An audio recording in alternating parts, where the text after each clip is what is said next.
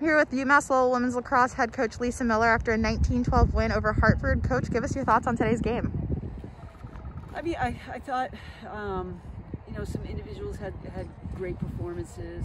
It was a good back to get back into the win column. We did some things well. I think some things we have to practice on. I was really, you know, to be honest, very impressed with Hartford's goaltender. I thought she made a ton of saves, and you know, their fight, I thought they kept competing, even when we had, you know, that moment where we were up 12-5 and I felt like we could kind of put them away at the end of the half. They just kept competing and coming back. So, you know, really happy for our team that we got the win. You know, and then it's just like, it's standard responses, like we got to get better from here. The ladies played a really selfless game today with 11 different Riverhawks getting a piece of the action. Talk a little bit about the team's chemistry and scoring success out there today. I just think, you know, we're so young. We have a bunch of freshmen and sophomores. I think the kids are starting to get a or get a feel for what they like to do, what they're good at.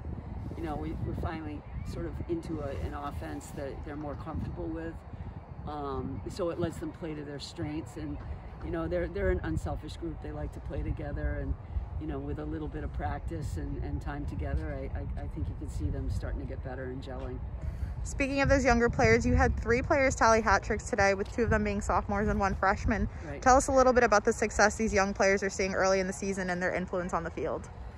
Yeah, I mean, they've been working hard, and they come to practice every day, and they're trying to learn, and you know, they're developing. So with a little bit of practice time under their belt, I think they're starting to develop their own skill set, and they're starting to figure out what they're looking for, and they like playing together.